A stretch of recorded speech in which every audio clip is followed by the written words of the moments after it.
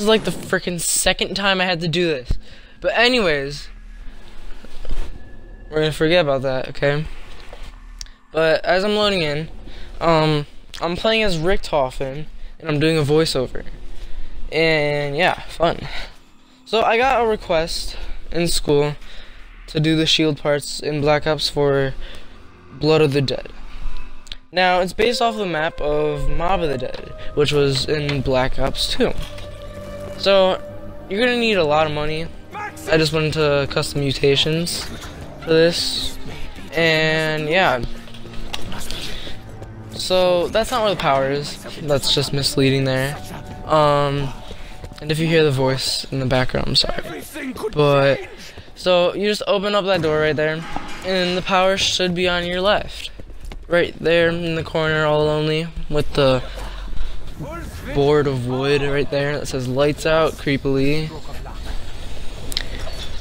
So as we have the power on and everything, got our $100 from that brew thing, we open up the catwalk now. Now, don't mind how badly I play, because I don't do too well. My first game playing today, I think. And yeah, so as I make my way slowly but surely through this horrible catwalk that they call, I'm going to run and I'm gonna get knocked. But that's just telling the future there, so I'm a magician. Surprise. Give me a bunny and a hat. Anyways, so I get down here. That was my pop socket. But I get down here, I'm sorry, okay. I didn't get any guns, sadly. But yeah, but as I get res, now this is gonna be real chaotic soon, okay? Because you'll see. Now the first part is from the warden, which will be right there in the corner creepily, and I'll kill him soon. But there's something called the spectral essence, which is the first part, or the second part, however you want to count it. It is the second part to the shield, which that's one of the placements.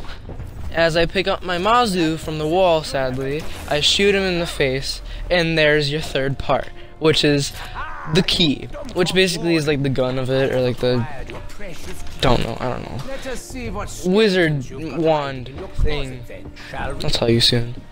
And then I'm gonna show you the, now, oh sorry, alright, now I only think there's 3 different placements, because there's usually only 3 different placements, but right there is one part, or one placement of the spectral essence, the blue stuff that I picked up before I killed the warden.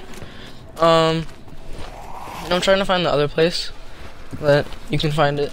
Now, I'm not entirely sure that it spawns the place I'm about to show you, but I'm pretty sure it spawns on those, like, not working afterlife boxes, you know, those red boxes. Here, I'll show you.